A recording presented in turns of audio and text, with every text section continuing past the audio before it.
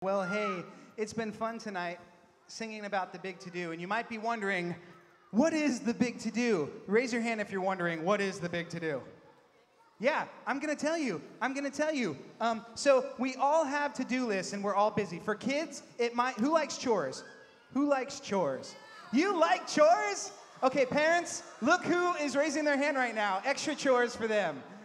No, they might be like taking out the trash, carrying in the groceries, cleaning up your room. I can't believe it.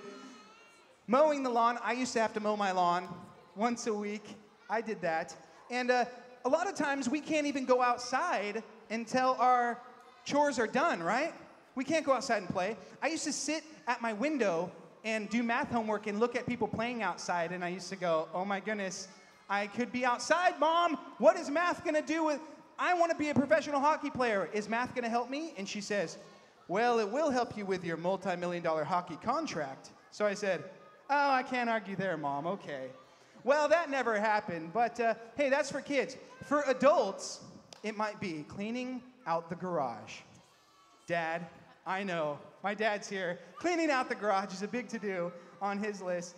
Save enough for retirement. Spend more time with your kids. Go to church. Read your Bible more, get that dream boat. These are things that are on adults' to-do lists. But I do believe we are so busy that we can miss what is really important.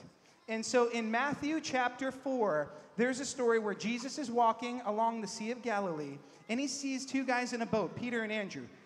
Guess what they were doing? Fishing. That is right. Now, do you think that fishermen have busy days? They have lists. They have to wake up early, chop up the bait, fix the nets, catch a bunch of fish, clean the boat, and then wake up and do it all over again. So they were busy guys, but they were also sinners in need of a Savior. And in Matthew chapter 4, verse 19, let's read it together. It says, Jesus said, "Come, follow me," Jesus said, "and I will make you fishers of men." And in the very next verse, Matthew 4:20, read it with me. It says, "At once they left their nets and followed him." These busy fishermen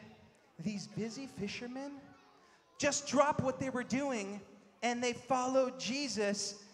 It says immediately they followed Jesus. Do you think that they were busy guys? I do too. But they did drop their nets and follow Jesus immediately. I would have thought they would have said, no, we're too busy. But why did they go immediately? Do you know why? Because they knew that the most important to do was to know and